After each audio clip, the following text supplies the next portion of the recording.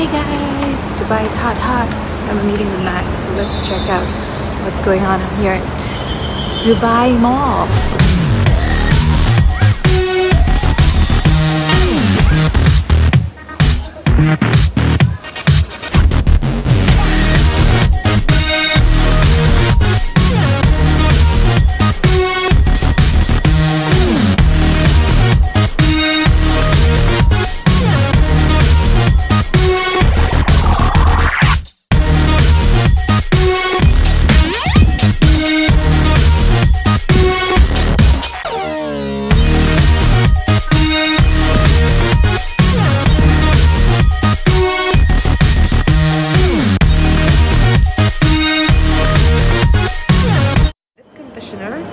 I really like investing on prepping the skin, lips and eyes, because that's the secret for a greater skin, I would say. So which celebrities have you done makeup for? Okay, the last one I remember was Stella McCartney. Wow. She's a designer, yes, but she's like my idol because I always wear her. I have like few bags from her, and I was so happy that you got a chance to do her makeup. Also, when working backstage at Fashion Week, we do a lot of international models. We see them. One time I did Gigi Hadid. I was actually grooming her brows, but that time no one knew her. Okay. But then after like a year, I was going through the pictures and I'm like, oh my god.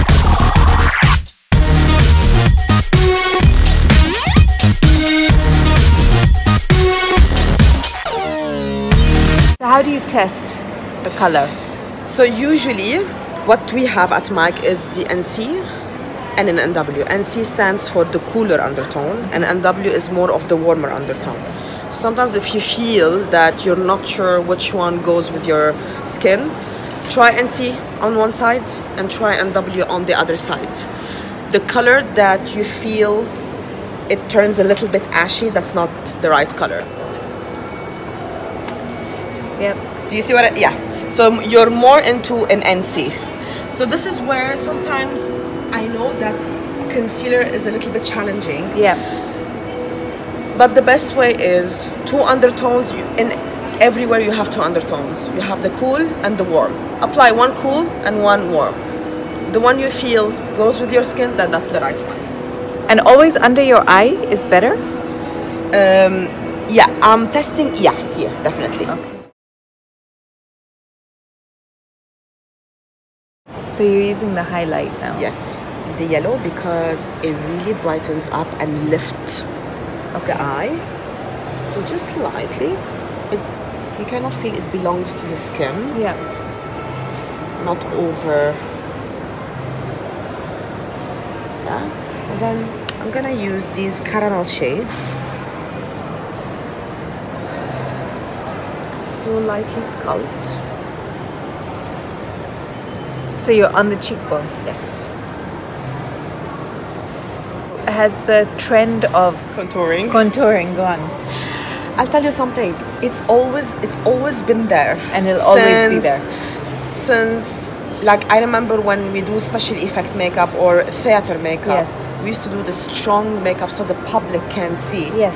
But that time there was no social media, so we've always highlighted and contoured. But I think what you see on Instagram and in reality, it's different because when you need to highly contour to the extreme. So on the camera, it shows natural, but in reality, you look like a drag queen, basically.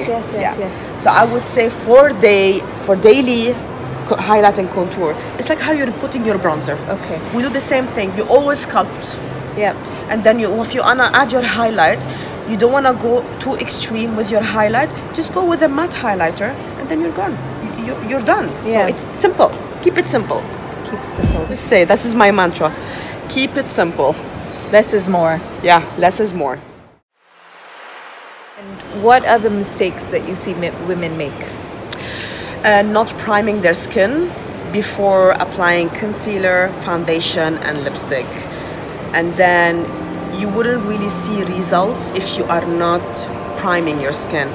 I don't mean with a primer. What I mean with the priming the skin is adding a moisturizer, because everything starts with a good skin. Absolutely. Yeah. Circles. Caramel? Caramel or an orangey brown, really just to blend under the lower lash line. And then you can add maybe eyeshadow or alcohol. Yeah. It takes away the attention of the dark circles.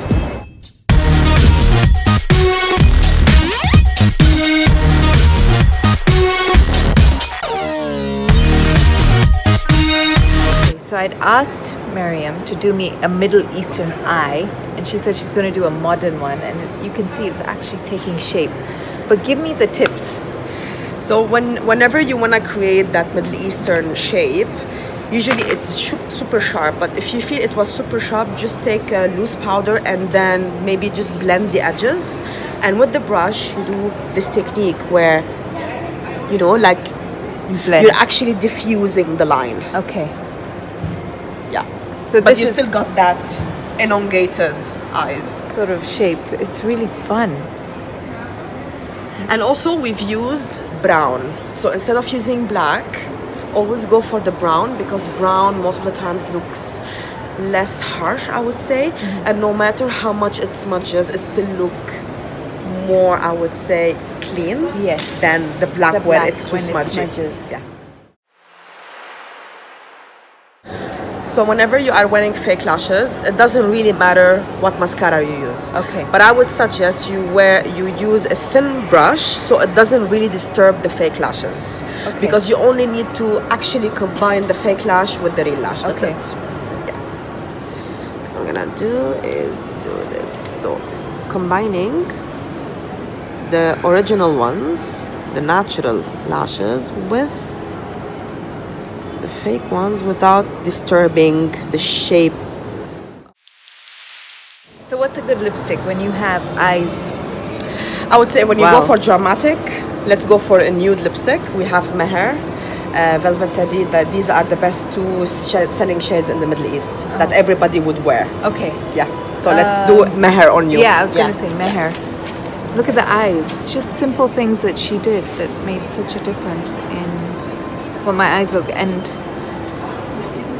you know, it's that Arabic eye that I wanted.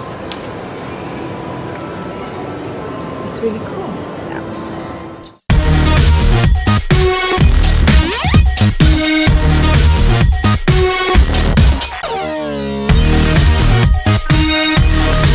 So Miriam's telling me it's about the shape of the eye and following the eye line, right? Yes. It's, you know that when you wanna, with any eye shape, you wanna, your target is to make it an almond shape. So this is where it's important for the makeup artist to understand the eye shape and how to really tailor the makeup on the customer's, you know, facial shape, the eye shape, and also the lip shape as well. That's very important.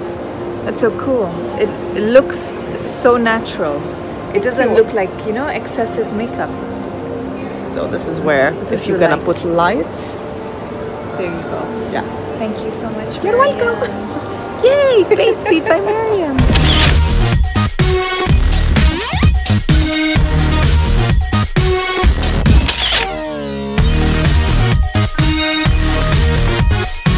Subscribe to my YouTube channel and follow me on social media.